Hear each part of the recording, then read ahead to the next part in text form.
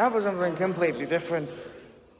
In 1977, the Glasgow Subway closed its doors for modernisation and said farewell to its first generation of rolling stock, which have been in service on the subway since opening back in 1896.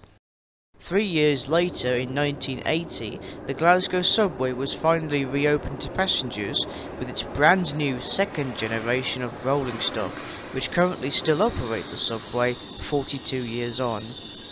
The 33 power cars were built between 1977 and 1979 by Metro Camel at Washford Heath, Birmingham, and are numbered between 101 to 133. In 1992, Metro Camel built a further 8 trailer cars for the Glasgow Subway, numbered from 201 to 208. Before the trailer cars were built, these trains were operating as either 2-car sets or as 3-car sets, with a third power car in the middle. Today, all services are formed of 3-car sets, with a power or trailer car being in the middle.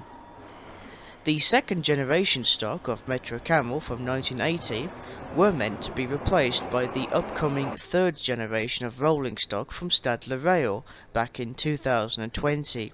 However, this was delayed due to the COVID pandemic.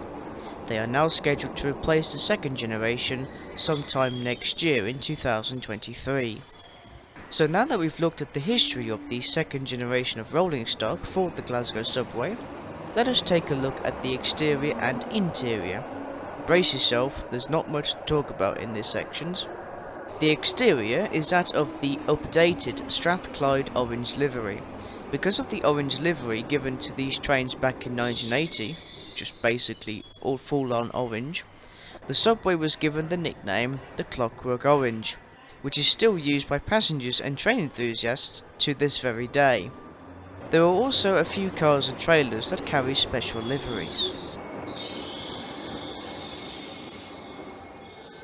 On board now, the interior is quite basic, as you would imagine on a rapid transit subway train or on an underground train, with the seatings being fitted to either side of each carriage.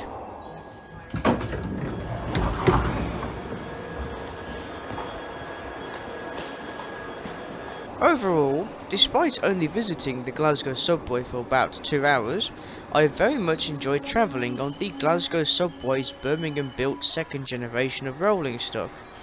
It will be sad to see them be replaced by the third generation of rolling stock, and I do hope that the Glasgow Subway will do a farewell tour with the second generation, and preserve 1 or 2 carriages. So that concludes my review of the Glasgow Subway's second generation of rolling stock. What do you think of these trains?